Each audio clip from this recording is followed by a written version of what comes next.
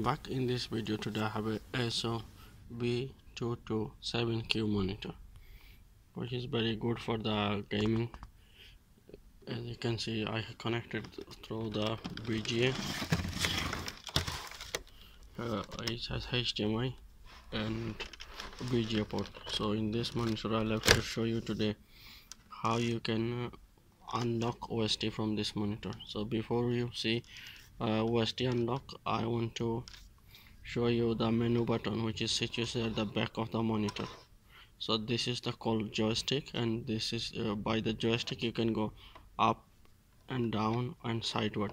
If you put it down, up and sideward. So this is the joystick button. So with the joystick button we'll unlock OSD from this monitor. So this monitor at the moment is unlocked, not OSD locked. This is the menu button. By pressing the joystick you can get it. So to activate the OSD lock on this menu, we need to press the directional joystick button and select the menu, and press down option by the joystick to the OSD, and again we press to select on the press it, and we put it down to the OSD lock.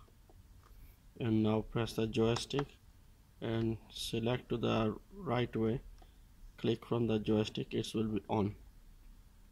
So this is how you enable your OSD lock on the Acer B227 monitor.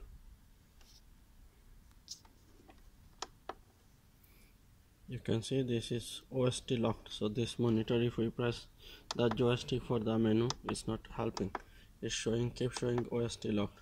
So how you unlocked it? To unlock this OSD lock from the Acer monitor, you have to keep holding the joystick as I showed you before, and you will see you need to press hold until you get this OSD unlocked. So this is how you unlock your OSD from Acer monitor. Thank you for watching. If you like it, please subscribe the channel.